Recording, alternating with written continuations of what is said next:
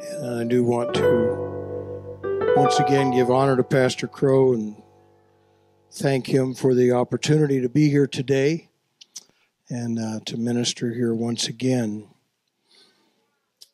Matthew chapter 11. I'm going to read verses 18 and 19 from Matthew, the 11th chapter. Also want to mention it's great always to be with our friends, Brother and Sister Davenport. Appreciate them very much. Amen. Matthew chapter 11, verses 18 and 19. For John came neither eating nor drinking, and they say, he hath a devil. The Son of Man came eating and drinking, and they say, behold, a man gluttonous and a winebibber, a friend of publicans and sinners. But wisdom is justified of her children. Everybody say with me, and they say. And I want to know today, who are they? Who are they? How many times have we heard and have we even said ourselves, you know, they say, who are they? I pray the Lord will encourage you today and give you faith and strength as we deliver the word that He has given to us. Let's ask God to touch our hearts. Lord, we thank you for your goodness today. We thank you for your mercy. We thank you for your blessings.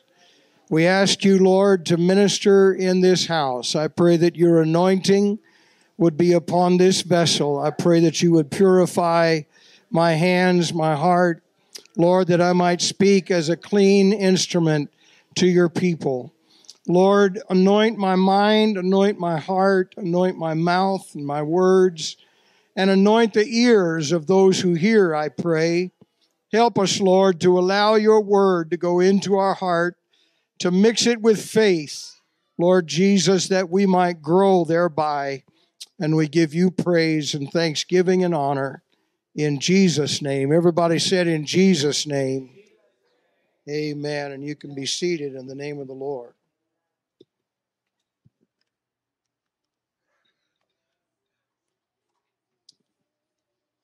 I want you to notice in our text, it's very, very difficult to please people. John came neither eating nor drinking, and they say he hath a devil. The Son of Man came eating and drinking, and they say, behold, a man gluttonous and a winebibber, a friend of publicans and sinners. It's impossible to please they. So we need to understand, who are they? You see, too often our actions and our beliefs are shaped by what they say. According to Merriam-Webster, the phrase, you know what they say, is used to introduce a common saying or a statement that expresses a common belief. For example, keep trying and you'll figure it out. You know what they say, if at first you don't succeed, try again. It's interesting that this little phrase, you know what they say, ranks in the top 15% of words used in the English language. But have you ever asked yourself before, who are they? What makes them the authority? Why are they the ones who know it all? And if they say it, That makes it true, right? Or I should be concerned about what they will or might say about something and modify my behavior accordingly. We see an example of that in Genesis 12, verse 12, when Abraham, concerned about what the Egyptians would say and do if they knew Sarah was his wife, he decided to lie to save his life. In Genesis 26, Isaac followed his father's example, and he also lied to the king of Gerar, thinking that the king would kill him to take his wife, Rebekah. In Exodus chapter 4 and verse 1 and following, we see that Moses was intimidated by what they will say. God gave him undeniable signs to prove to the people that God had sent him, and still he was worried about what they would say. The mixed multitude of Egyptians that left with Israel but were unconverted began to complain and murmur when they got weary with the manna and desired flesh to eat, and it resulted in gluttony and then a plague. And later they complained again about no bread, no water. Our soul loatheth this light bread, and God sent fiery serpents among them. You see what happens when they begin to talk. When those who really are not in tune with God and in tune with the Spirit and caring about what the will of God is, when they begin to complain and murmur, bad things happen. And if we are too concerned about what they might say, it's only going to lead to negative and bad things. It's not going to produce anything good. Numbers 13 and verse 32, we read of the 10 spies who came back from Canaan. There were 12 of them that went. They came back, and 10 of them brought up an evil report. And so you can imagine what must have been going on in the camp as Caleb and Joshua were saying, yes, we can take the land. God promised it to us. Let's go and take it. But the rest of the crowd was saying, well, they say, talking about the 10 spies, they say that there's giants in the land. They say that the cities are walled and that we are like grasshoppers in their sight. And so they listened to what they said instead of listening to what God said. Are you getting the picture today? Is the message coming through? Amen. Who are they? 1 Samuel 8, verse 7. The majority said they wanted a human king, and they rejected God as their king. Samuel took it personally. And this is interesting. God said, listen to what they say. They have not rejected you. They have rejected me. The crowd, the majority, rejected God in favor of a human king. And we all know how that turned out. 1 Samuel 14, verse 33, after Jonathan's victory over the Philistine garrison, Saul listened to the masses. He could not rejoice in the victory over the enemy. He issued judgment and punishment based on what they say. In 1 Samuel 18, verse 8, Saul was angered and jealous over what the people were saying. Saul has slain his thousands, but David has slain his 10,000s. In 1 Kings 21, verse 13, they, referring to the sons of Belial, who is the devil, brought false witness against Naboth. Amen. You see the answer to the question, who are they? They are usually the ones that are negative. They're the ones that are going to be speaking the opposite of the truth. They're the ones that are speaking against God. They're the ones that are saying things like, oh, you'll never build a church here. They are the ones who would say, oh, God doesn't heal anymore. They are the ones that would say, God doesn't pour out His Spirit anymore. They are the ones who are the naysayers, the ones who cannot speak the truth. Amen. They may be in the majority, but I say it's time we stop listening to they and listen to God Himself.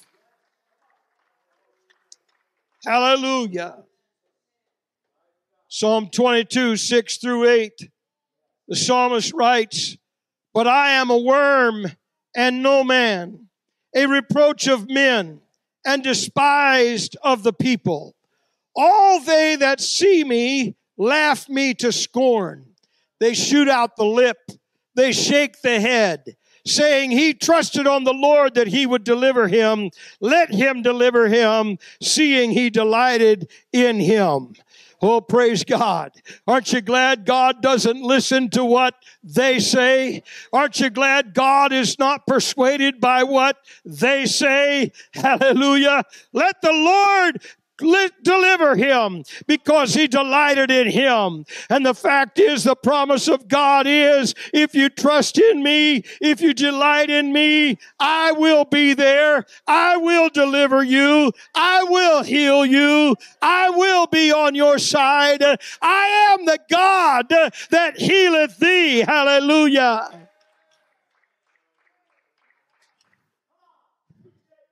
Psalm 41, 7 through 9, once again, David's enemies speak evil of him. And in Psalm 42, 2 through 4, and verse 10, he says, my soul thirsteth for God, for the living God. When shall I come and appear before God? My tears have been my meat day and night, while they continually say unto me, where is thy God? Have you ever heard that before? Have your enemies ever come before you and said, where is your God now? Look at the trouble you're in. Look at the struggle in your life. Look at the difficulty you're facing. Where is your God? But David said, when I remember these things, I pour out my soul in me. For if I had gone with the multitude, I went with them to the house of God with the voice of joy and praise, with a multitude that kept holy day. You see, what it really boils down to is, who are you going to hang with? Who are you going to listen to? Who are you going to let influence you? Are you going to let those who do not know God speak things into your life that discourage you and turn you away? Or are you going to go with the other multitude to the house of God and open your heart and your spirit to the eternal, living, mighty God who is always true and who cannot lie?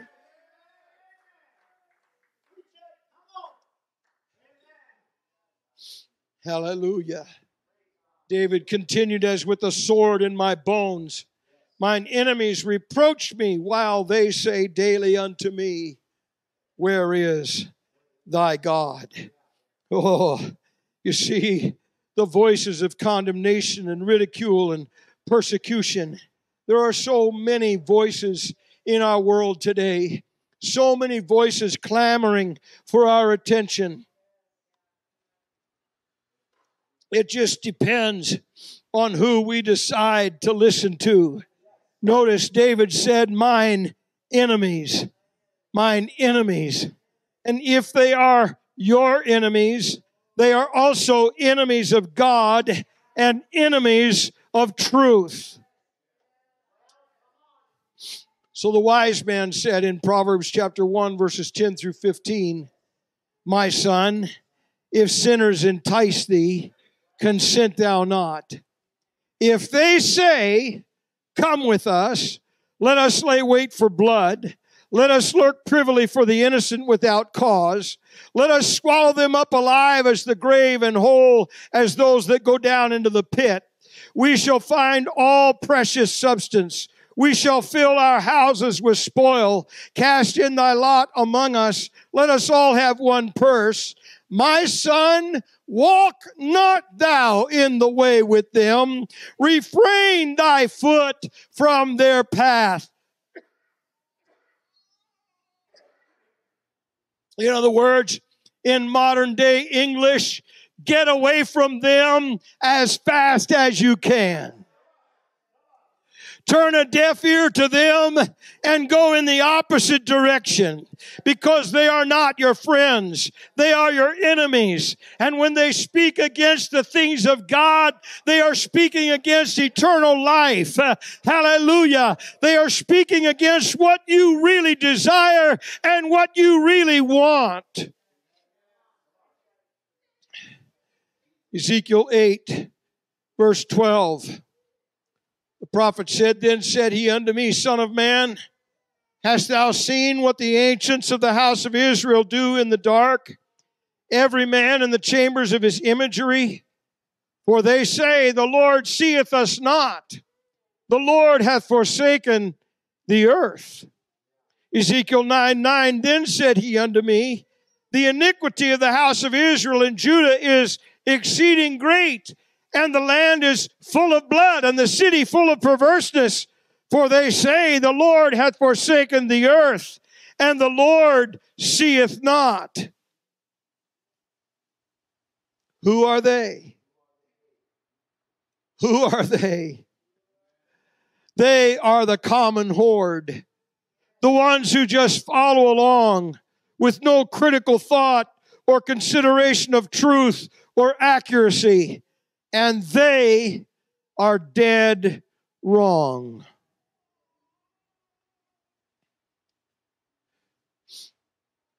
Ezekiel chapter 37. The Lord sent the prophet to a valley. And as the prophet looked over the valley, all he could see was a valley of dry bones. Dry bones. These were not recently dead. These had been dead for a long time. The marrow had disintegrated. The joints had fallen apart. There was nothing holding these bones together anymore. They were not skeletons. They were just bones scattered throughout the valley. And the Lord said to the prophet, Son of man, can these bones live? Now, can you imagine if you had been the prophet Ezekiel looking over that valley of dry bones? What would your response have been?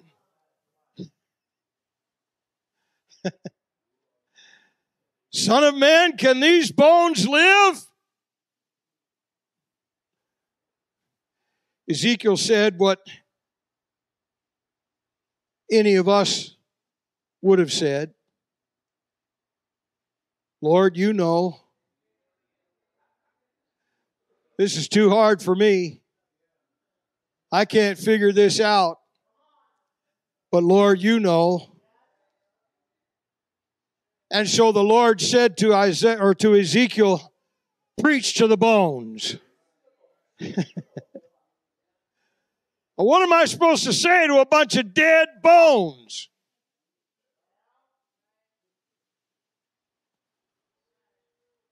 But Ezekiel began to preach to the bones. And the Bible said the bones began to come together. And somebody wrote a song about it one time.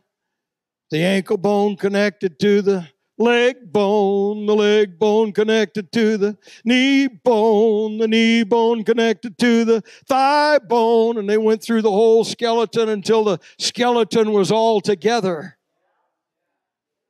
The bones came together, but they still were not living. Ezekiel, can these bones live? Was the question. And he had to preach to the skeletons after they had come together. And while he was preaching, he watched the sinew begin to form, and he watched the muscles coming on to the bodies, and then he watched the skin begin to form. You talk about a resurrection. That was a miraculous and mighty and wonderful resurrection that he beheld before his very eyes. Amen. As God put those bodies back together again, and the bones that had been laying scattered in the valley when Ezekiel got there marched out of the valley as a mighty army. And then God said to Ezekiel in verse 11, these bones are the whole house of Israel, because Israel is saying, they are saying, our bones are dried and our hope is lost. We are cut off for our parts. Oh, hallelujah. Friend, when you get discouraged, when it seems like you're just all dried out and there's nothing left, when it seems like your bones are dried and your hope is lost and you have been cut off, be careful what you say, because God has proven, hallelujah, in His Word that He can resurrect dead bones. He can resurrect dry bones. He can put flesh on the bones. He can put hope in the life. He can put joy in your soul. God is not limited by what He is able to do. His power is not diminished. Hallelujah. He is able to do all things. Praise God. You have to understand, they will never be satisfied. They will never admit the error of their ideas. They will always criticize. But it does not matter what they say, because they have no identity. They are just an ambiguous group of people, amen, that somebody has decided has come up with something that needs to be listened to. And I'm telling you today, when they begin to talk, you need to just go right back to the Word of God and say, what does God have to say about this? I really don't care what they say. I want to know what says the word of the Lord. Hallelujah.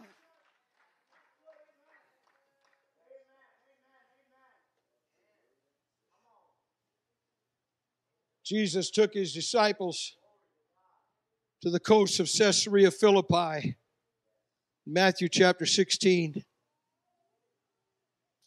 And He asked them a question that was the beginning of a discussion, an interesting question. He said, who do men say that I am? Who do they say that I am? The disciples began to respond and say, well, some say that you're John the Baptist. Some say you're Elijah. Others say you're Jeremiah or one of the prophets. But then Jesus cut to the core, the crux of the issue, when He said, but whom say ye that I am? You see, folks, if we listen to what they say about Jesus, we'll be just as confused as they are. They have no idea who Jesus is. You talk to people on the street and ask them, who is Jesus Christ? Many of them will never have even heard of him, believe it or not. Others will say, well, I don't really think he ever existed. Others would say, well, he was a good teacher. Others would say he was a carpenter. Others would say he was the son of Mary. Others would say he's the second person in a so-called Trinity. You would get all kinds of different ideas about who Jesus is, but they have no idea what they're talking about. The real question is, who do you say Jesus is? And you need a personal encounter with him. You need your own personal revelation and understanding of who he is in order to understand that he is the Almighty God, manifest in the flesh, justified in the Spirit, seen of angels, preached into the Gentiles, believed on in this world, and received up into glory. You need your own revelation to understand that all the fullness of the Godhead dwelt in Jesus Christ bodily. Hallelujah.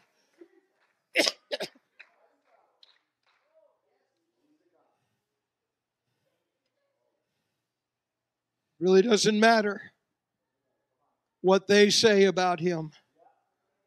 Do you know who he is?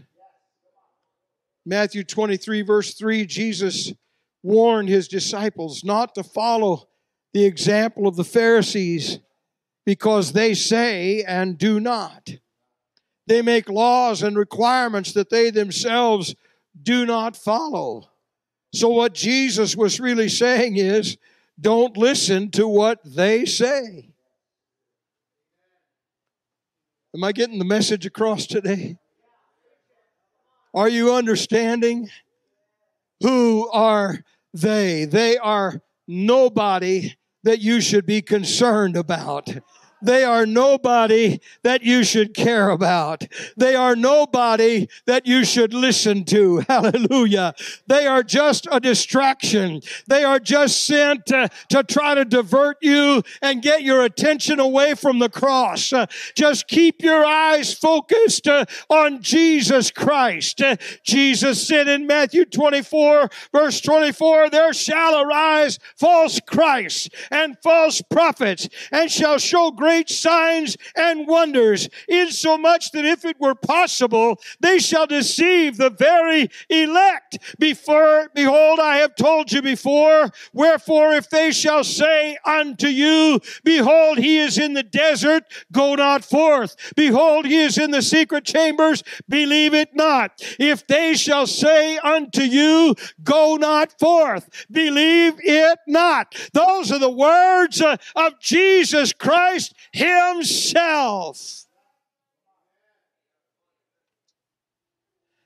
Sometimes they have a louder voice than anybody else.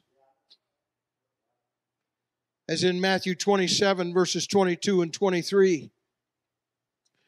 The multitude, the masses, the majority cried out for Jesus' crucifixion. They had the loudest voice. It was mob rule. They were buying into what they say. And they were on the wrong side of history. Acts 24:14. I like this one. Paul plainly and proudly declared, after the way which they call heresy, so worship I the God of my fathers, believing all things that are written in the law and in the prophets. It really doesn't matter what they call us. It really doesn't matter what the world thinks about us.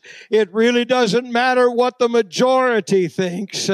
Amen. After the way that they call heresy, I proudly declare, I worship the Lord God, and I believe all things that are written in the Word of God. From Genesis to Revelation, I believe it all. all. I'm not going to pick and choose. I'm not going to take what I like and try to throw away what I don't like. I believe everything that is written in the Word of God. And I really don't care what they say. Who are they? You know, the Word of God has an answer to every situation. And when you get intimidated and confused by what people around you are saying, the best thing for you to do is find your prayer closet, take your Bible in there with you, and begin to ask God for the answers to your questions, and let Him direct you in the Word of God to where you can find the answers. Hallelujah. Hallelujah. Seek godly counsel. Study the Word. Pray and seek the face of God, because they are usually wrong. God is never wrong. Hallelujah. Stand with me today. There are all kinds of people today who no longer believe that God saves or that He delivers from sin. I read the other day something I really liked. It's talking about 12-step programs and how the church sometimes utilizes those kinds of things to help people break their addictions. And I suppose there's a certain amount of value in some of that. But the plan of God really is a 3-step deliverance program.